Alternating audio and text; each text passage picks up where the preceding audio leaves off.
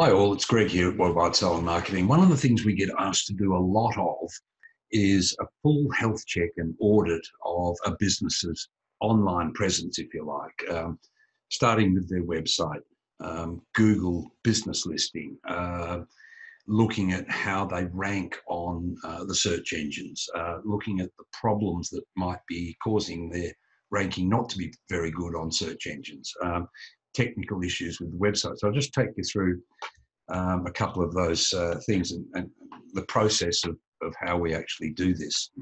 So first of all, it starts with a website. So let's say we've been, we've been asked to do a health check, a complete audit on this website. Happens to be a hair salon in Florida in the USA.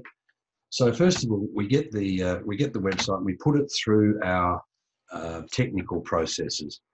And that spits out a report. It takes a little while, but it spits out a report. And in this case, this is the report on the technical aspects of the website itself. And it's found 13 major issues. And they range from actually major issues to minor issues. But I'll give you an idea. This site doesn't have any Google Analytics code in it, doesn't have Facebook tracking pixel in it, doesn't have a Google tracking pixel in it. Worst of all, though, it doesn't have what's called a secure socket layer certificate, SSL certificate. Now, the point about that is that if it doesn't have that certificate, it means that when people go to the website, you'll see at the top here, it says not secure.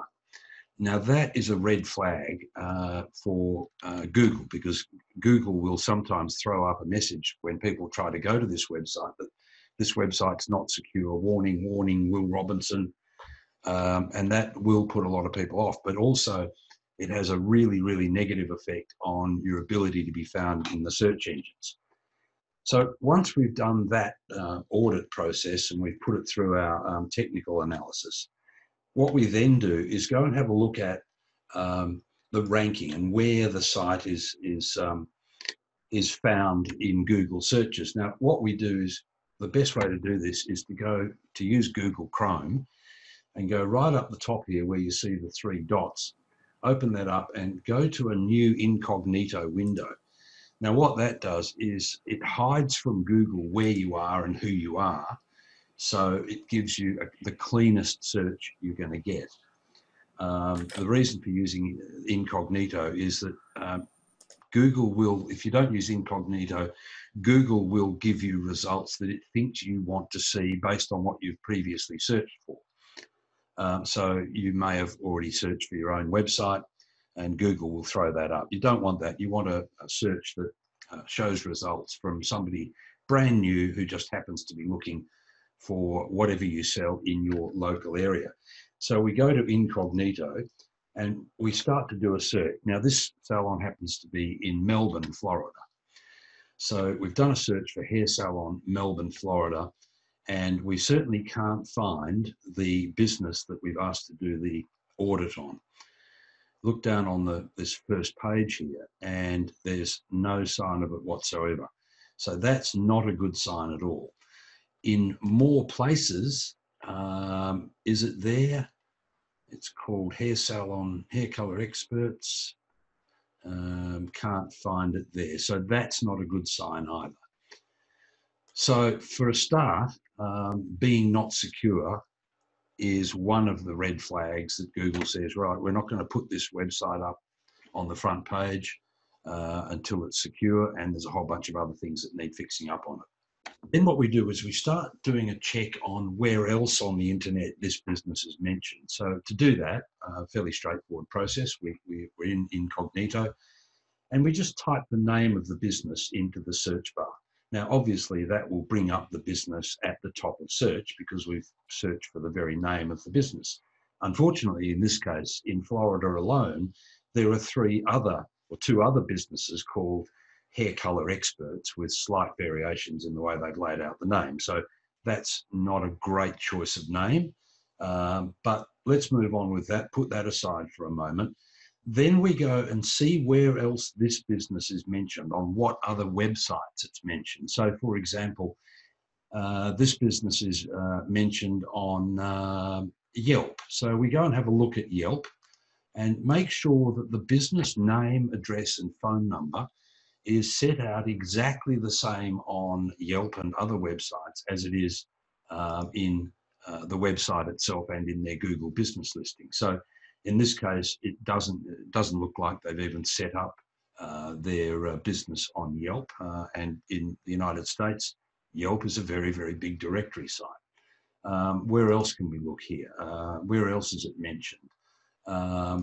In Facebook, obviously, you want to make sure that it's exactly the same. So on this website, we check that the address here, 2447 North Wickham Road, Suite 122, Melbourne, Florida 32935, is set out exactly the same elsewhere that we find it. So what we want to make sure is that it's set out exactly the same in the Google business listing. And that's really important because Google gets confused if they're not set out exactly the same.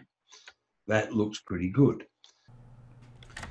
But what isn't pretty good is this Google business listing doesn't even have a link to the website from it, and it looks like it hasn't even been claimed. That's what this says. Oh, do you own this business?